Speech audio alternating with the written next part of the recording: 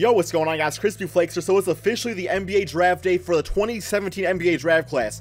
Today is the day that players are going to get drafted to their NBA team, and they could potentially be either a boom or a bust for that NBA franchise. They could be a player that carries the team to NBA championships for many years to come, or sets them years back. Basically, guys, a few people sent me this challenge here on Twitter. It's Battle of the Draft Classes. This is for somewhat recent draft classes, you know, players that are currently in their NBA prime, players that really changed their NBA franchise for the most part. There's a few players on here, you know, that didn't exactly live up to potential, but we'll go over all that and whatnot. So what I want you guys to do here, man, we have the 2008, 2009, 2010, and 2011 draft class. We are going to see in a 7-game playoff series simulator which one of these draft classes does the best. If you guys can do me a favor, man, and hit that like button on this video. Also, let me know in the comment section below which team you think is going to win this challenge. Before we get started right here, let's go ahead and go through the draft classes that we're going to look at here. And like I said, man, somebody sent me this on Twitter, so if there's a player that's missing or shouldn't be there, don't blame me, man. It was just sent to me, so that's why I'm doing it here. So we got the 2008 draft class. We got these 5 players. We got Russell Westbrook, DeAndre Jordan, Kevin Love, Danilo Gallinari, and Derrick Rose. Now, Derrick Rose is one of those players, man, that, you know, his rookie season and everything, he was a baller, man. Derrick Rose was absolutely crazy. He was the youngest MVP in NBA history, but then he had injuries. So for that reason, it's like now he's only an 81 overall player. And realistically, like, those injuries did set back the Chicago Bulls franchise, because they would have been freaking competing every single year for championships had this man stayed healthy. So that's very unfortunate. We have the 2009 draft class with James Harden, Steph Curry, DeMar DeRozan, Blake Griffin, and Taj Gibson. I really do like this team a lot right here. Stephen Curry and James Harden on the same team. Absolutely crazy. DeMar DeRozan, he was one of the best, if not the best, shooting guard in the Eastern Conference this season. Blake Griffin's always solid. Taj Gibson, he's always been like a good basic role player out there. So yeah, he's just a good solid player. We have the 2010 draft class with DeMarcus Cousins, Paul George, John Wall, Gordon Hayward, and Derek Favors. Derek Favors, I think, yeah, he was the number 3 pick in the 2010 draft. And I would say he's probably a good example of a bust. Like, he's not horrible, man. I'm not saying he's like horrible, but he's not really worth the number 3 pick overall, if you ask me, looking back at that. And then we have the 2011 draft class. This is my pick for who's going to win this. We have Kawhi Leonard, Kyrie Irving, Jimmy Buckets, Klay Thompson, and Tristan Thompson. This was the year that the Cavaliers actually had 2 first-round draft picks. They had the number 1, where they took Kyrie, and they had number 4, where they took Tristan Thompson. So, yeah, guys, we are going to see how this all goes. Like I said, man, this is my team right here, who I think is going to win it all. So, first off, we have the 2008 against the 2009. Forgot to put the little thing right there. That's fine. And we got 2010 versus 2011. So, let's go ahead, guys. And I don't know if we can do this, like, game by game. Yeah, okay, we do, yeah, simulate game. Here we go, man. Always simulate. All right, so 2008 beat 2009 in the first game. Let's look at these stats here real quick.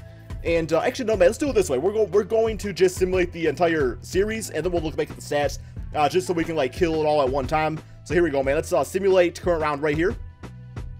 And 2010 has been eliminated, and 2009 has been eliminated. Yo, did I say I said 2011 was going to win, right? Yeah, so I got 2011 versus 2008. So we have the youngest or most recent versus the oldest right here. So, damn, it was pretty much like, god damn, dude. This shit was a freaking sweep over here. Yo, 2010, this is a team with John Wall and DeMarcus Cousins, right? Yo, dude, did I say 2011? Yeah, I said 2011 was going to win. All right, so 2010 actually did get knocked out right here. Damn, I thought this team was actually pretty good, though, with John Wall, DeMarcus, Derek, Gordon Hayward, and Paul George. Like, that team's looking pretty damn good. But at the same time, this team right here, man, the defense on this team, the playmaking, the shooting, the everything. Yeah, I can see why that went that way. Here's the Game 2 stats. For you guys that like the stats out there, that's what we're looking like right there. We got DeMarcus with almost a triple-double. Game 3, Jimmy Buckets, 31, 11, and 7. 24 for Kawhi Leonard. And we got DeMarcus is, like, really, like, tearing up this series. But that's always been what DeMarcus Cousins really been, man. He's always been kind of a stat patter, you know? It's like, yeah, he's a good player, but he hasn't really proven anything to me yet. Maybe he's proven something new. Maybe you're a Pelicans fan, you think that's going to change. I hope it does. I hope him and Anthony Davis make some noise in the Western Conference. All right, and over here we got the 2008 against the 2010. No, I'm sorry, 2009. And the 2009 was actually, yo, wow. This freaking, wow, god damn. Yo, 2008's the team with Curry and James Harden on it.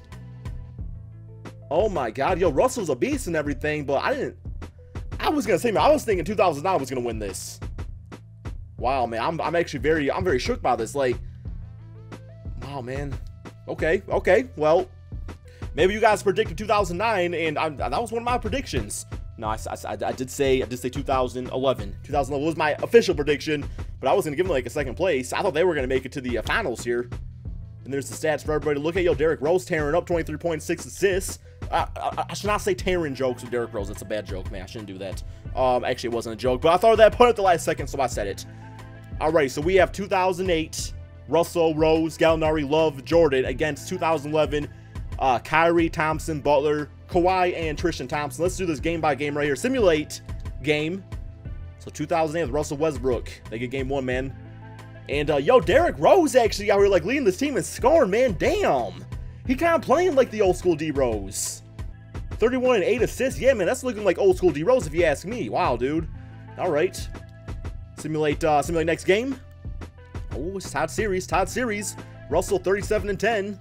Derrick Rose, I mean, kind of shine himself out of that game, but it's all good. It's all good. Kawhi Leonard 26, 11 and 8. We got 25 for Klay Thompson out there. Yo, I love that. I would love those two like join the same team. That's like a nice duo right there. That'd be insane. All right, simulate next game. 2011. Like I said. So what the stats are looking like? 18, 13, and 6. Yo, that's damn. They only put up 68 points with this team. How y'all gonna put up 68 points, man? Although, like I was saying, though, the defense on this team is absolutely crazy. So I guess it makes sense. Because like I think like Jimmy Buckets and like Kawhi Leonard, great defensive players, but Klay Thompson might just be the best two-way shooting guard in the NBA right now. I mean, people have been saying that. So, oh, Jimmy Buckets. Although I say Jimmy's more of a small forward, so it's hard for me to put him in that category. Simulate next game. 2008 tying up the series. 29, 8 and 8 for Kawhi Leonard. We got Russell at 17, 15 and 9. Derrick Rose, oh boy, is a high volume shooter, dude. 7 for 21. Not looking great. Simulate next game. 2011 takes it. Russell Westbrook does not go down without a fight, man. He puts up 23, 7, and 11. We got Kyrie with 26 and 10, 25, 9, 9 for Jimmy Buckets. 20 and 9 for Kawhi Leonard. Will 2011 take it all, man? Will they take it all? Find out next time on Dragon Ball Z. Jake, I've never watched Dragon Ball Z, guys. Don't hate. I just never really watched it. Simulate next game.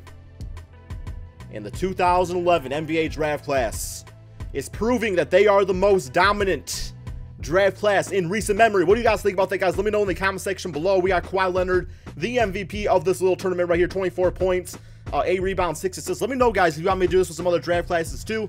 You know, I could do this with like 2003 and then 1996. That was a SAG draft class. I can really do it without any of them, guys. So let me know in the comment section below.